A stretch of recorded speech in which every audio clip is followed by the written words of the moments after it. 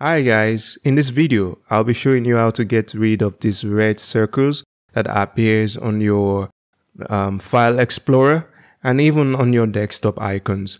Let me proceed to show you how to get rid of this. Without wasting much time, let's jump straight to it. You want to look on the left side of your file explorer, go onto your OneDrive, just right click on it, gonna select show more options. This is for Windows 11 users anyways, so I'm using Windows 11 here, so you just select show more options. Windows 10, you just have to proceed to settings. So after show more options, just go to your settings, left click on that, then you can look down here on your taskbar, just select this icon. All right, so we have this. As you can see, this says your storage is full. This is the reason why you're getting all these errors and whatnot.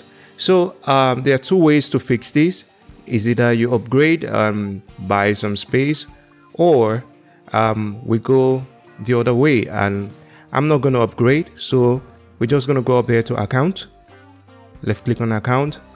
Here you just have to select unlink this PC, left click on that, then select unlink account, left click on that. Once that's done, let me minimize this, right click on desktop and refresh, give it a while, just close this. As we can see here, we don't have all these circles, these red circles anymore.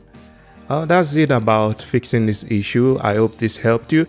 If it did, leave us a thumbs up, and also remember to subscribe to our channel. Turn on the notification so you can get notified when we post content like this in the near future. Have a nice day. See you in the next video.